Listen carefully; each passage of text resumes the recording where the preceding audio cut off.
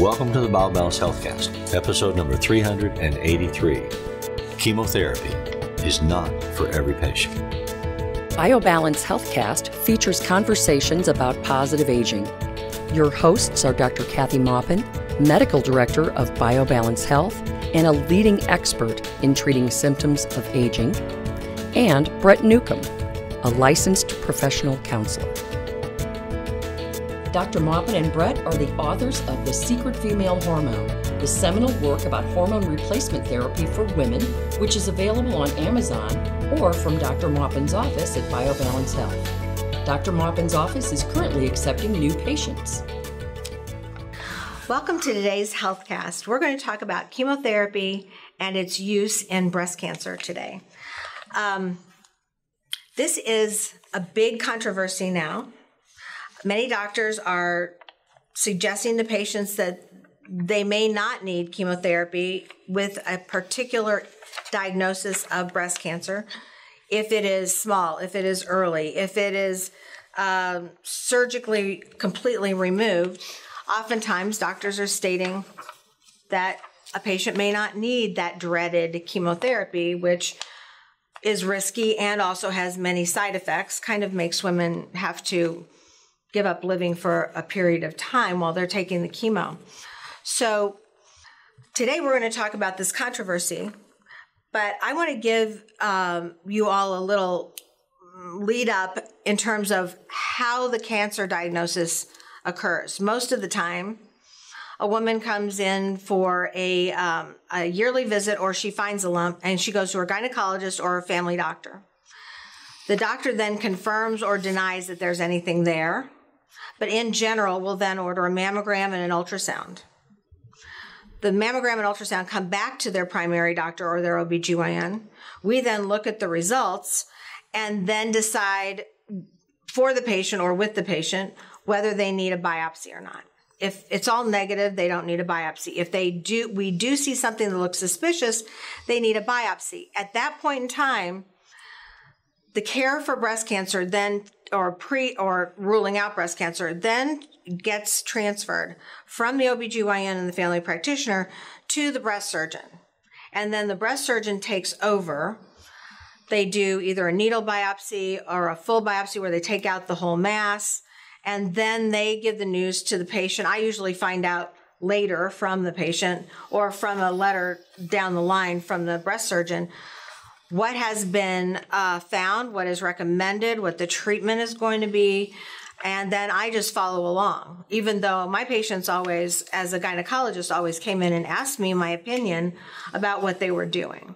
So it's a shared responsibility between the primary care or gynecologist and the breast surgeon as to treating breast cancer and the choice of treatments. So, but the reason for regular mammograms and regular gynecological visits is early diagnosis radically increases your chance of survival and radically diminishes the need of radical intervention.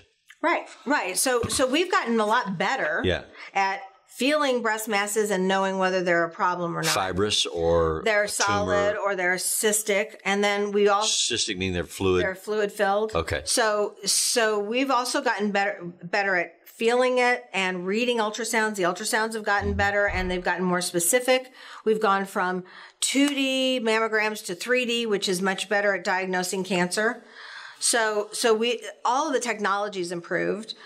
I believe the skills of the physicians have improved, but I don't believe the studies that say that self-breast exam doesn't find anything, because I had lots of people who found their own breast mass and came in, and then I'd feel it and I'd be like, well, that wasn't there last year. Right. And then I'd send them for the studies and directly to a breast surgeon while the studies are cooking and to the breast surgeon. So at the point that you make this referral, you make them to a breast surgeon, not to an oncologist. Well, or is that the same? Breast surgeons usually have oncologists working with them. Okay. But it's out of my hands after that. Basically, I don't get to help somebody decide whether they need a radical mastectomy, or they need a lumpectomy, or they need some women have definite opinions about what they want. Right. But like Angelina Jolie, because she had a family history. She didn't have cancer of that gene, and nothing had been identified. As I understand it, she had no cancer. Nothing had been identified, but she decided to avoid the potential risk as she got older to have 2 radical mastectomies. Right. And some women aggressively pursue that solution even when they're not immediately at risk. They've not been identified as having a cancer. Yeah, and that's more because of their family history and what they witnessed with their mother or their grandmother or aunts. Right. So, and then but it's also because for a long time, anytime anybody heard cancer, you have cancer, or you might have cancer, they thought, oh my God, I'm going to die. Because a lot of people did. But most people don't die who have cancer now. We've been very successful. Amazing. Yes, there still are some. There are still some very aggressive types of cancer that cause death. Are more likely to kill you than others. Right. Like brain cancer, uterine cancer, breast cancer, 3 different kinds. Pancreatic cancer. Some are still more lethal, but we've made a lot of progress on others. I remember I have a friend who's now 78. 15, 20 years ago, she had breast cancer, and we were monitoring her. She was anxious about a 5-year window because at that point, if you could make it 5 years after the treatment, they thought, well, without a recurrence, you have an indefinite gain. And she's now 20 years past it. Right. But at that time, we didn't really know anybody that was 20 years past it. Yeah. So treatments have gotten better. And in the 80s, when I started practice, women underwent radical mastectomies. I mean, which means they didn't just take the breast and then close up the skin. They took the breast, they took the muscle, they took the fascia. I mean, they were left with scar tissue, just bones, their ribs, and skin that was stuck over it. It was very traumatic, and it was women lost their feeling of being sexual beings because of that. And that's what everyone thinks of. But nowadays, we actually do the type of mastectomy that you can have have an implant put in soon after the mastectomy and actually not lose your shape. So the mechanics of the surgery have improved. Changed, yes. But and the need for taking everything, we don't have to take everything anymore mostly because of early detection. Right. We find them when they are not in a stage of actually diving into the muscle and so they haven't contaminated or permeated everything. The other tissues. Yeah, so you just take what's bad out and leave the rest. You take most of the breast out. So surgery isn't an option that we're talking about. But chemotherapy is also has been a primary treatment for cancer diagnosis. If you're diagnosed with cancer, first thing I want to talk to you about is you need chemo. Not every cancer was responsive to chemo. There's some lung cancers that only respond to radiation, sarcoma, radiation. But for the cancers that respond to chemo, it used to be a foregone conclusion. If you had the cancer, generally you would be recommended to have the chemo after it. So, I mean, I have one patient who was told she had no nodes, was completely removed. She had double mastectomies. Wow. And had implants put in. She was told that she had a very low risk of recurrence, but they were still recommended chemo. So she was very smart, and she was a medical person. So she asked the oncologist, how much will this improve my recovery or my ability to be cancer free? Yeah. And the oncologist said less than 0.1%. Wow. And she said, but so why would you put yourself through that? Because it's really I don't even know your why body's infused with toxins and poisons. Well, the toxins themselves can cause leukemia or other bone or bone marrow cancers down the line. You can have other cancers because of the chemo damaging other cells in your body. It can't so you were telling me there's one medicine that they now give for breast cancer that actually is known to cause uterine cancer. Right. And they've been giving this they forever. don't always tell the patient that. They say, we're fighting this right now. This is what we're focused on. We can get that under control. If something else happens, it happens. Well, it was really funny. We had an unusual relationship with these surgeons we would refer to. They would say, oh my God, you're on estrogen. Well, that's now been proven that doesn't cause breast cancer. Right. So they would then put them on tamoxifen. Well, tamoxifen, if you have a uterus, tamoxifen, it has a very high rate of turning the uterine lining into cancer. So as a gynecologist, I'd go, oh, you're on tamoxifen. I have to surveil you, so it's my problem. Right. So it's not their problem. Right. Because they're only working on the upper. They're only working on the breast. Yeah. So now it's my problem, and I never said, well, you're on tamoxifen, that's going to cause, I just said, we need to surveil you. Mm-hmm. I mean, it shouldn't be a blame situation, but it was one way. And now we've gotten rid of that reason to blame us for estrogen. Because they've found other drugs besides tamoxifen? Well, I've recommended to people a very effective drug is letrozole. It now has another name. I saw a commercial about it the other day, but it's that and Arimidex are both aromatase inhibitors, and they actually decrease estrone, the old lady estrogen, not estradiol, but the old lady estrogen that does stimulate the breast cancer. So it's one of those things that can be used orally. It does have side effects. If you don't have any estrogen in your body, it has side effects. If you do, usually doesn't have that much of a side effect. But in general, it's much less dangerous. It's much less difficult to live with. So we were talking about the fact that early stage diagnosis is critical to all the improvements that there are in the treatment of cancers. Right. And so an early stage breast tumor, where historically they would say automatically, oh my God, we need to put you on chemo. Right. Now they're not saying it as often. The statistics are that they've reduced early stage tumor treatments from chemo down from 35% down to 21%. Mm-hmm. And one of the main reasons for that is I'm not saying this correctly, genomic? Yeah, both genomics of the patient and genomics of the cancer. Okay. So they now know what chemo will kill that type of cancer.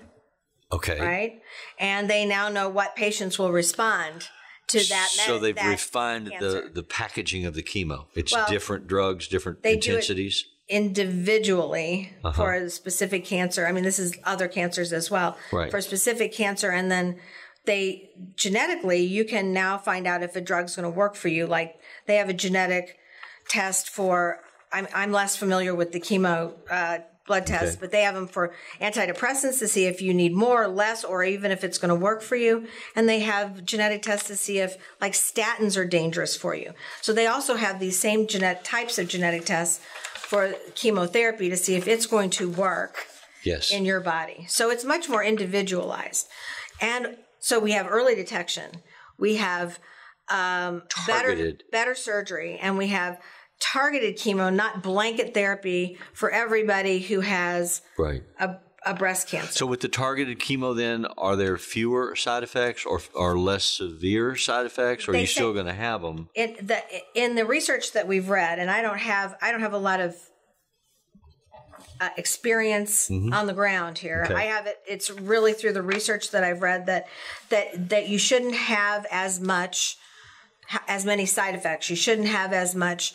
You should have more effective chemo, and it shouldn't be as sick. The research refers to what they call a smart chemo bomb. Right. So they've tailored the chemo that they give you to the particular tumor that you have that's been genetically defined.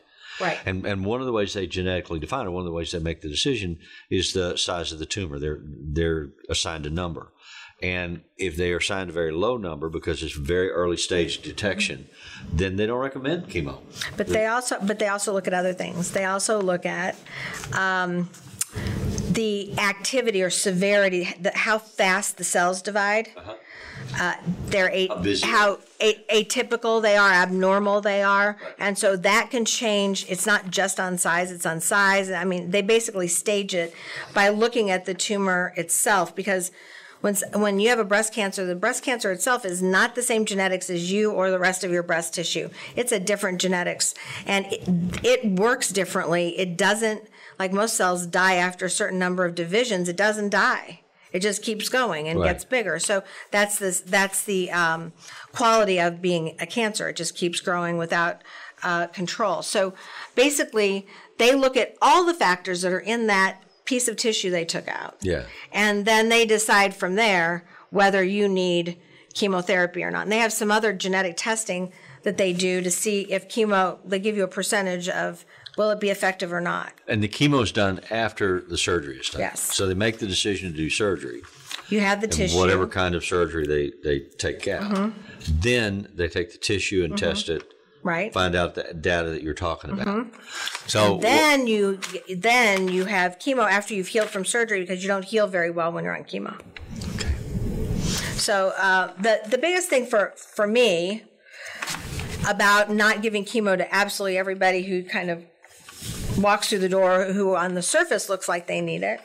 I mean, many people do need it, but I think that the down the line, I see a lot of patients who have been on chemo who have other cancers. Yeah.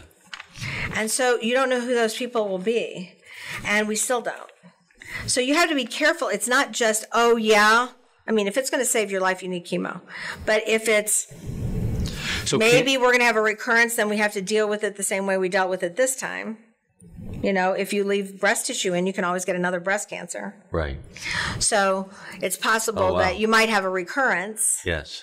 So if that's the case, then at a recurrence, you're going to have some kind of chemo. But it's also possible that it can just move to some other locale in your body. Well, if it's metastasized, if they do lymph nodes when they take out the breast tissue, if there's cancer in the lymph nodes, that means it's out of the box. It's out. There's cells everywhere, so you need chemo. Yeah. But if they do the lymph nodes and they're negative. Well, that's what they call metastasized. If it's an older, larger tumor and it's metastasized. Or it's very active, then it'll metastasize absolutely still need chemo. And there's certain types of cancers, breast cancers, like inflammatory cancer. They're very fast. They go from nothing to big and hot and red. So if you ever have a big, hot, red area on your breast, you go directly to your doctor immediately. If you can't get in, you just tell them you think you have a hot breast cancer. So they'll get you in. I had a friend in his late 50s, early 60s who was diagnosed with lung cancer and was treated. I don't know about surgery, but I know he had heavy chemo. And they basically said after several months of treatment, the cancer was cured. And then about a month later, he died from a heart attack. Right. And that's another risk with many chemotherapeutic drugs, is that they damage the heart muscle. So your heart muscle, either they damage the lining of the blood vessels or the heart muscle itself. It depends on the chemo. And that can then cause you to have heart disease or death. So the decision matrix, if we don't treat this with chemo, it'll kill you. But if we do, the chemo may kill you. That's true. But I mean, you have to look at this as if you have an advanced cancer. Yes. If you, well, it's like a triage. You have to take that to live long enough to have a heart attack. Yeah. So yeah. Yes, it's necessary. I get it just seems tragic. It is, but that's all we've got right now. Yeah. So we're trying to get better at it, and that's the controversy going on. Where that's between the doctors that go, oh, everybody or most people need chemo, and not everybody needs chemo, and maybe we should stop because it's risky for other diseases. So the point of today's discussion is that among physicians, there are ongoing debates about what's the best path forward. We don't have a one-size-fits-all, everybody has to do it. We are learning more. We are being able to tailor smart chemo bombs to specific tumors that we know about. And we're also able to monitor people that we catch early enough and not do chemo, but do other treatments and have progress and have success. Right. So it's not just something to automatically panic over. Right. You shouldn't make an emotional decision, although I understand why you might. Oh, yeah. Because that kind of fear, we've all had that kind of fear over other things. Yes. And that kind of fear makes us make rash decisions. So we have to try to get the other side of our brain working and think about the facts and the information that we've been given, and then maybe get another opinion. Always get a second or third opinion, especially on a life-threatening diagnosis. Unless you have to have an emergency surgery, that's advised. But the New England Journal of Medicine has much of this information in one of its 2015 journals about the difference and the new chemo. So it might be even more advanced by now in 2018. Right. But this was just it was brought up in a new article with the new chemotherapy coming out. So trying to get the word out there we just wanted you to be aware of the process of how breast cancer and some other cancers are diagnosed and treated, and then the different choices in treatment and how you can get a more specific kind of therapy for your cancer and how that's done, so that you understand it, so that you can make a more educated decision if this faces you or someone in your household. Being an informed consumer, being an active participant in your own healthcare decisions is your responsibility, and it's a thing that we absolutely encourage you to do. Thank you for listening. Email your questions or comments to podcast@biobalancehealth.com. You can find the BioBalance Healthcast on iTunes and on YouTube. For more information about bioidentical hormone pellet therapy and other reverse aging solutions, visit biobalancehealth.com or call 314-993-0963. You can find Dr. Maupin on Twitter @Dr. Kathy Maupin and on Facebook at facebook.com/biobalancehealth. Find Brett Newcomb at brettnewcomb.com.